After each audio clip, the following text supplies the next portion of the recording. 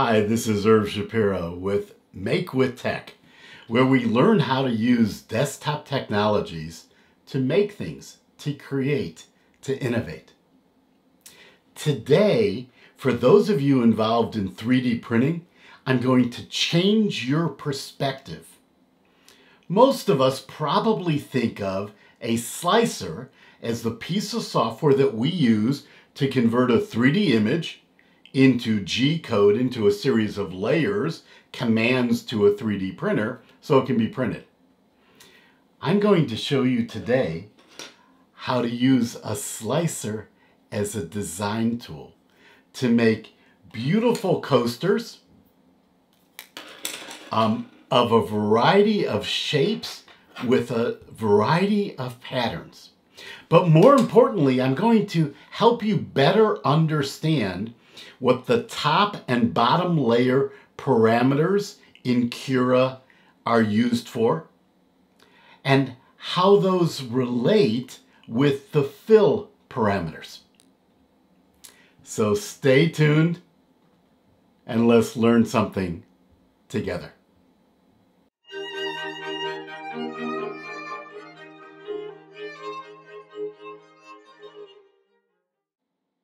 Now, today's video is a continuation of a series of more advanced videos about slicers. I'm beginning with Cura. If you're new to 3D printing, make sure you look for the playlists up in the corner of this video, which will help you with introductory material about 3D printing, 3D design, using slicers, using CAD systems, different types of filament. And to make sure that you hear about new videos as they come out, please subscribe to the channel and click on the bell. And as always, you can share these videos with anyone you'd like. Now, let's talk a little bit about top and bottom layers and infill. So I have a model here. And I took this model, which is called a calibration cat, model I use a lot. This was printed, I think, at 200 or 300%, so it's a bit bigger. And I took it to a bandsaw and I cut it open. And I cut it open because I wanted to really make sure I understood what the various parameters in Cura are that influence the top of the model, the bottom of the model, the sides of the model, and the infill of the model. And then I've taken and drawn that up so that we can use it to ensure that we all understand the vocabulary together. So let's look at this screen together. Now, when you look at this picture, you need to make sure you understand what it is. In essence, it's a cube that I've sliced vertically, and then we're looking at that slice from the top down. So I've sliced it vertically, and in essence we're looking here at the side, but I've turned it sideways. So let's look at it and understand the color codes. The pink line on the top is called the skin. Now the skin is very important because you can set different parameters in Cura for how the skin is printed versus the other top and bottom layers. And you do that because you might want to print the skin more slowly or with a different pattern to improve the quality of your print. Now you'll notice in this diagram that there's skin here on the top, but there's also skin over this gap. So if you have a notch or gap in your model, there is also going to be skin over the top of that gap. The green lines here are the walls or the lines making up the walls. So in Cura you specify a wall width. In a video last week I went through that in detail. Walls are made of lines. The outermost wall is called the outer line wall, and the innermost line are the inner walls or the inner lines. The hatched area here is the infill. And there are parameters in Cura for specifying the width of each of these components, the nature of this infill, and even whether these lines at the top of the infill get connected together or they sort of just touch up to the walls, the top, and the bottom. Okay, now let's turn to Cura. Now that we have a general understanding of the vocabulary, top, bottom, skin, walls made up of lines, outer lines or outer walls, and inner walls, and infill. Let's turn to Cura and take a look. Now you can see here that I'm using Cura 4.11.0. It's the most recent version as of the filming of this video. One of the things I'm very impressed with Cura is that there seems to be a new release almost every 30 to 60 days nowadays. It's a piece of software that's evolving rapidly. One caveat is for Mac users. If you're on the new M1 Macs, it is running in compatibility mode, and there are some limitations. Okay, now let's go ahead and load a model, slice a model, and look at the same vocabulary on the screen here. But before we do that, I want you to click on the hamburger menu over here and select All. That will ensure that you can see every parameter that's available. Now, generally, you may not want to do that. It might be overwhelming, but we're going to go through in detail many of the parameters for top and bottom layers and for fill. So I'm going to open up a model here. I'm going to open up one of our coaster models. That's the model you see right here. But in this case, you can see the infill, and I'll show you how to do that in a minute. I'm going to slice that model. I'm going to go to Preview. You can see here, if we zoom in, we have a red outer wall, a green inner wall, and then a top layer. Now, why is it configured like that? Well, if we go to Quality, we'll see that our line width is 0.4 millimeters. We go to Walls, we'll see our wall width is 0.8 millimeters. That gives us 2 walls. There is only one outer wall, and then the other walls are inner walls. So with 2 walls, we have 1 outer wall, 1 inner wall, and then a top layer. Below the top layer, I have infill. Now, how do I define how many of these top layers exist? Well, you define the thickness of the top layer. You divide that by the layer height. So for walls, you define the thickness and divide it by lines. For top and bottom layers, you define the thickness and divide it by the layer height. Since the layer height for this model is set at 0.2 millimeters, I'm going to end up with 4 layers on the top and the bottom. 1, 2, 3, 4, and then we have our infill. We can define bottom layers separately. Now, why would you want more layers on the top or the bottom? Well, if you don't have enough layers on the top or the bottom, you'll be able to see your infill when you look through your model. Now, one caveat is that the top and bottom layers have a different print speed than the rest of your model. So they could be slow, but that's where we're going to look at skin. And now, while you can't see it in the diagram, we know from the parameters here there are 2 skin layers. So the top 2 layers are going to be skin. And if we scroll down here to speed, all the way down here, you'll see that we can define separate speeds for the top and bottom layers and the skin layer.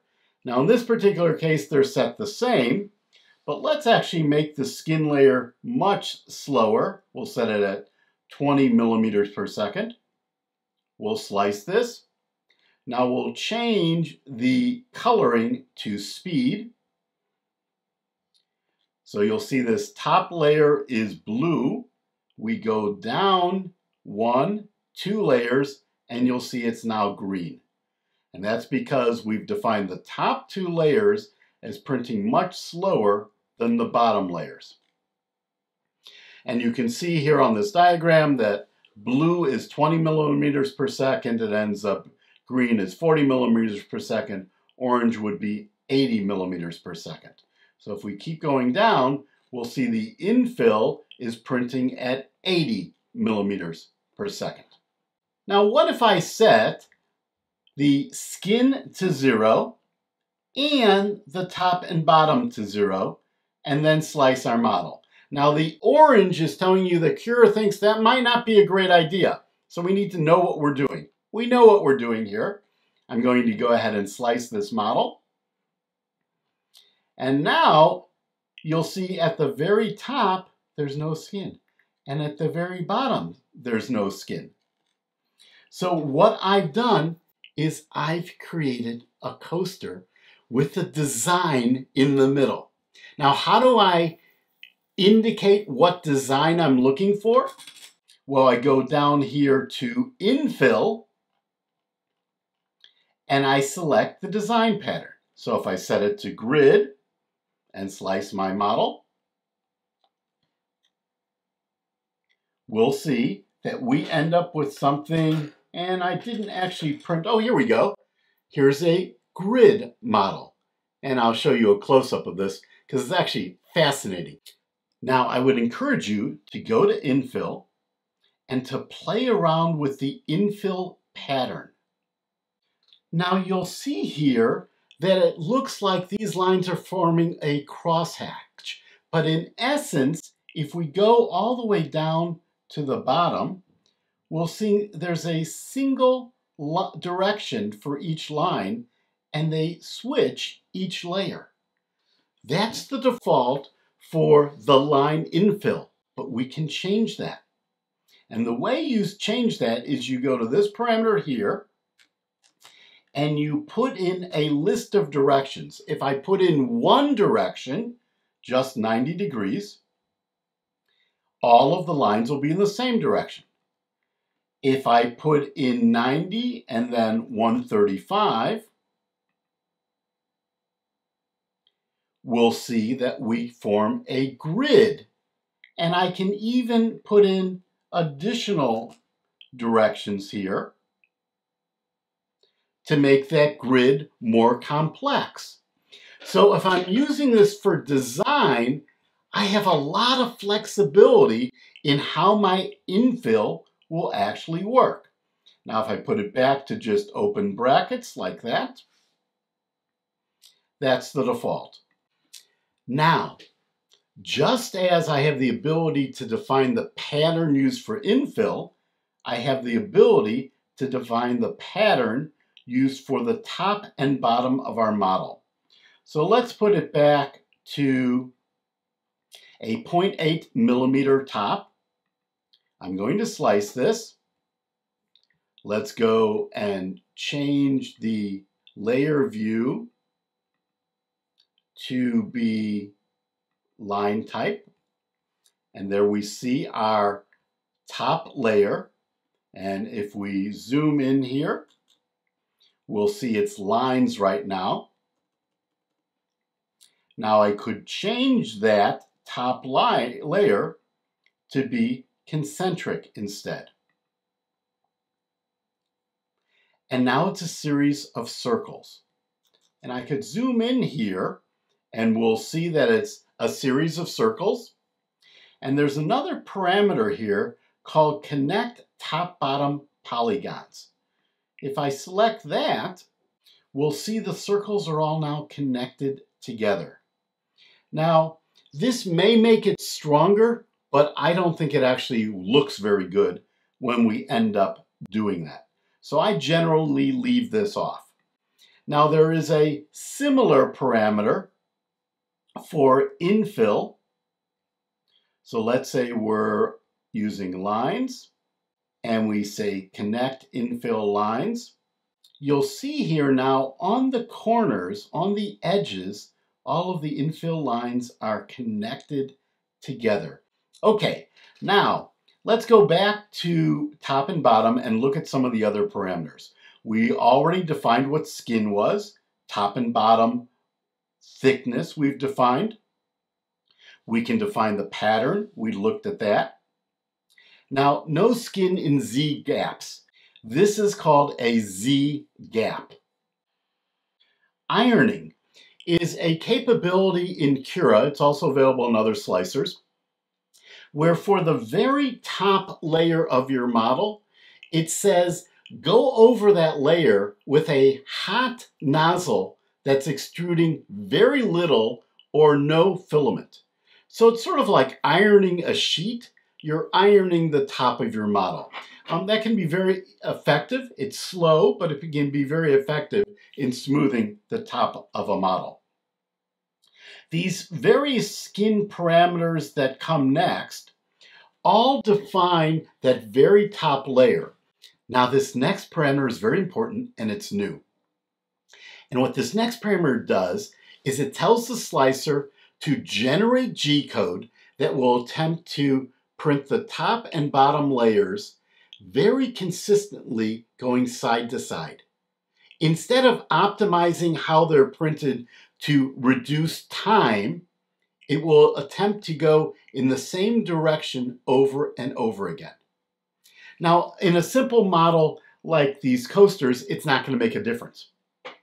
But if in a more complex model with a more complex top, ensuring the lines go in one direction only will make the model look much better. Well, folks, I hope we had some fun today. We learned something. We learned that you can create very, very interesting models by just telling your slicer to exclude the top and bottom layers.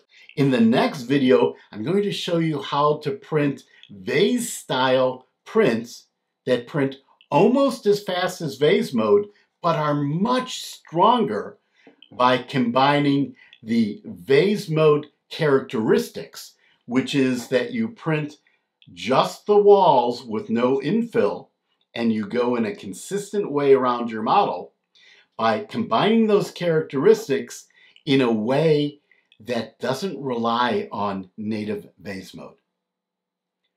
So folks, I hope we learned something together, and make sure you subscribe to the channel, click on the bell, go to forum.makewithtech.com to discuss this and other videos on the channel, and let's continue to learn things together.